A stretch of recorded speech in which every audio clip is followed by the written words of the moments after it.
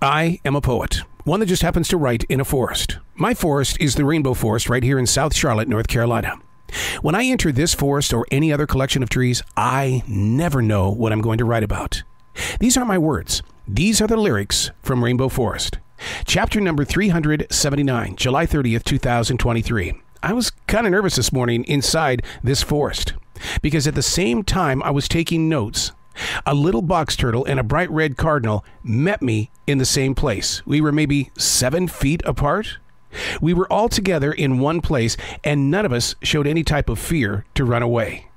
I did get nervous. I've not been feeling well. It was a moment of, whoa, are you angels dressed up to resemble what my heart can see and easily recognize?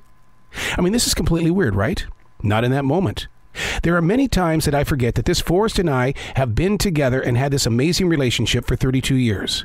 Learning to love all living things has meant being in peace during every transition we take, every day. These birds and turtles, well, we see each other all the time, and we tend to think that, well, we're just here, we're just visiting, and they don't want to run away, nor do I.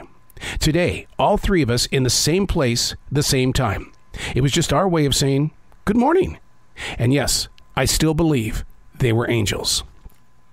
We all have those areas that we travel to because we know that there's something very spiritual there.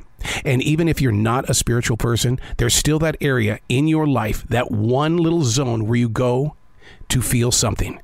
Not numbness, maybe not just being welcomed, but a sense of warmth that says, I am me, I get to be me, there will be no judging me.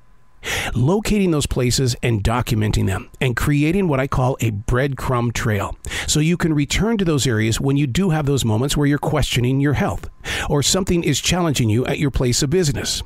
Those areas that you can run to. Now, there was once a time back in the mid-1980s, about 1988, that I was in such a horrible place, and the only zone that I could find where I knew there would be peace was right there on the corner of Trade and Tryon in uptown, downtown Charlotte, North Carolina.